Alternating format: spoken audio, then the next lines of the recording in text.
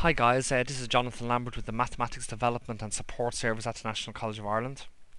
And in this short video, we're going to consider another video in our series of videos dealing with probability theory, I suppose, and we're going to explore our probability concepts through the use of contingency tables.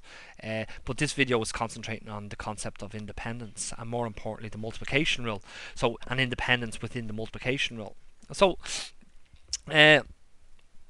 well, what we have is this: is the multiplication rule says something like this. Multiplication rule, right? The multiplication rule says something like this: is that the probability of A and B is equal to the product of the probabilities, the probability of A times the probability of B, when the two events A and B are independent of each other. When they're independent of each other. Otherwise, the probability of A and B is equal to the product of the probabilities of probability of A times the probability of B, where B is conditioned or knowing that A has occurred. And this situation is when they're dependent on each other.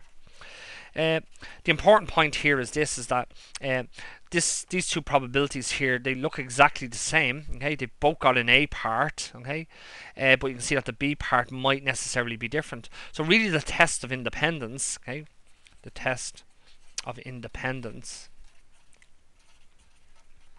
reduces down to testing if the probability of B is equal to the probability of B given A, well then the two things are independent of each other. Independent. Okay. If the probability of B is not equal to the probability of B given A, well then what we know is that we have a dependent situation. So we really need to test, we need to really explore this part of the multiplication rule.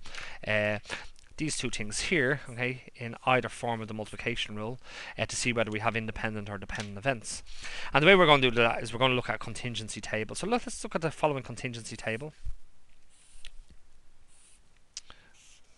This is an argument. Let's say we have product A, we have you don't purchase product A. Let's say we have product B, you don't purchase product B. Let's say we have 10, 30, 25 and 35.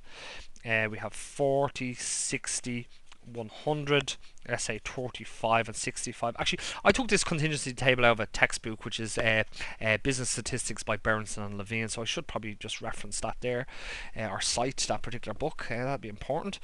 So let's actually try to figure out some probabilities. Okay, let's actually calculate the probability of B first of all. Okay, so in this case here, from this contingency table, the probability of B is simply equal to, well, how many people purchase product B? There's 35 out of 100, so it's equal to 35 out of 100. That's the probability of randomly selecting a person and that person purchased product B, okay? Which is, I suppose, divide by 5 on top, and on the bottom here gives us 7 out of 20 possible choices.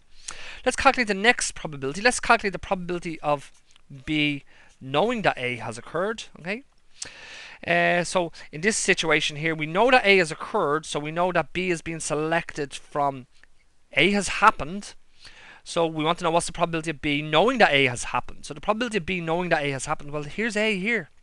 A is along this row here. So what's the chances of selecting B from these guys? Well, you've got 10 chances out of 40. So we have 10 chances out of 40, which gives us a 1 in 4 chance. And the important thing here is this: is that these two probabilities are not equal to each other. They're not equal to each other. So in this scenario here, we have dependence between A and B. Okay.